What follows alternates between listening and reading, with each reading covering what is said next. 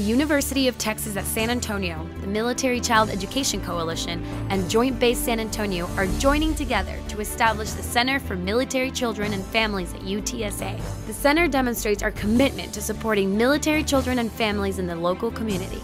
It's about education. Our partnership with the Military Child Education Coalition specifically targets the educational needs of students, which makes it very relevant for the College of Education and Human Development to take on the center. We will be working with the educators already in the schools doing professional development, as well as educating our current pre-service teachers about the needs of military children and their families.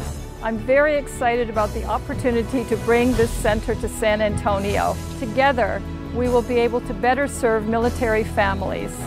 Go Roadrunners!